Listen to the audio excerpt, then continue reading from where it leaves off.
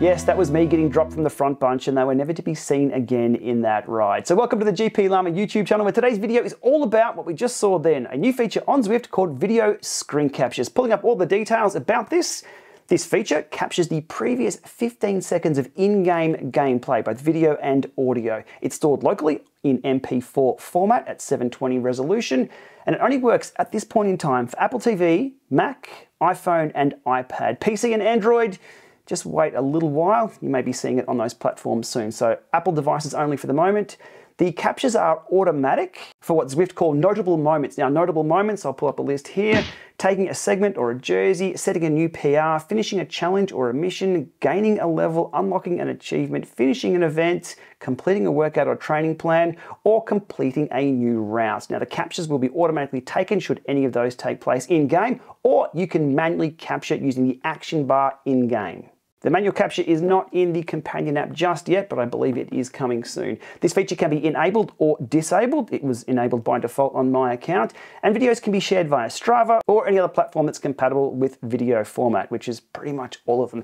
One thing of note too, this is the very first part of integration that Strava are allowing with their new API that allows video sharing via activities. Okay, so that's all the theory. Let's have a look at this in action. Okay, loading Zwift here on my M1 MacBook Pro, scrolling down through the settings, and we can now see, right there, video screenshots. Enabled by default. I can disable that if I like. And let's get this party started by switching it off, battery saver of any type, and max speed before jumping into Tour de Zwift Stage 8 Short. Okay, in the pens here before the event begins, and pulling up the action bar and clicking on it straight away, just to see what it does. It's going to capture the previous 15 seconds or so. Pulling it up again straight away, it will be grayed out because it's just still filling up that buffer. And when it's ready to go again, we can re-click it and capture the other 15 seconds or so of game footage. Okay, with those captured, let's pull up the first file, which I'm calling an instant replay here. And surprise, surprise, it's captured exactly what we thought. Around about 15 seconds or so of footage. This is all pretty boring though. Let's have a look at how it operates in-game. Alrighty, so here's the capture direct from the Mac using the screen recorder, so it's a little bit laggy.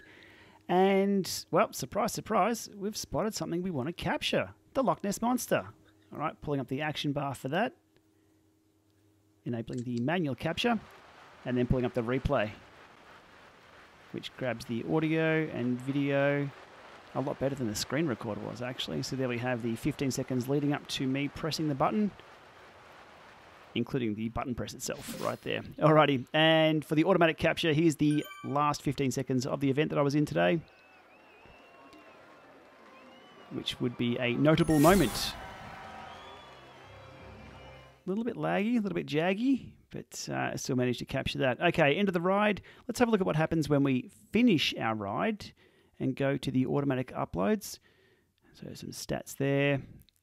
Rightio. Now, we're able to upload 2 photos and 1 video. And we can see the videos there with a little film strip icon.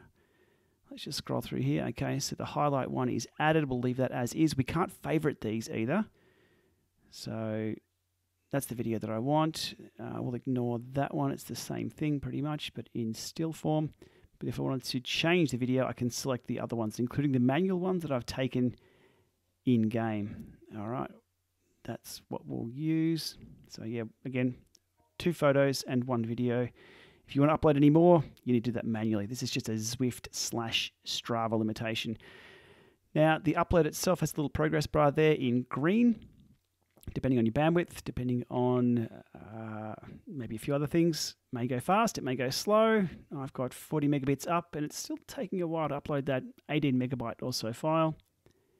And that's all that it requires there. Okay, cool. We're back to the main screen, and in a few minutes' time, it will pop up on Strava. Now, while I wait for that to occur, let's pull up the file system here, and under /movies/Zwift under my user profile, you can see all the files saved here. So around about 17 megabytes in size.